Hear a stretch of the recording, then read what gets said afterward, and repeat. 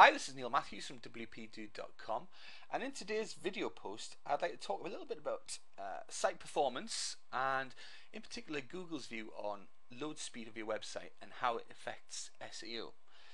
About 2 years ago, I guess, Google did some research and they realized that a slow loading site was often abandoned by visitors. If a site takes a long time to load, it frustrates people and they're just not interested in continuing the journey into your site. They then expanded on that research and added that as part of the algorithm for SEO. So a slow loading site will be ranked less well than a fast loading site. So the question is, how does Google view your site? They developed a tool called PageSpeed Insights, which is on the screen now. And what that does is it goes off and checks your site against various metrics and gives you a score out of 100 on how performance your site is.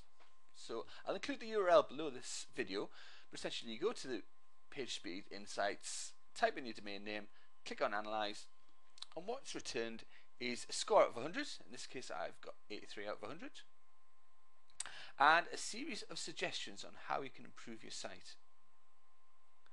So 83 out of 100, where it's not ideal, it's not as bad as some of the sites I've worked on, because I do get called in a lot to do performance tuning for WordPress sites. You should aim to be into the 80s. Obviously I'm spending a lot of my time fixing other people's sites rather than my own site, but get into the 80s. Look at these suggestions. So you could, for example, I've got a suggestion to optimize my image. Let's click through onto that. So I've got some fairly big images there that could be compressed and reduced, and the load speed will improve. So essentially go through these suggestions. You could perhaps install some cache plugins.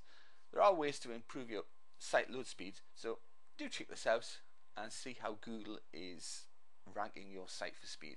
It's been Neil Matthews from WPDude.com. Thanks very much. Bye for now.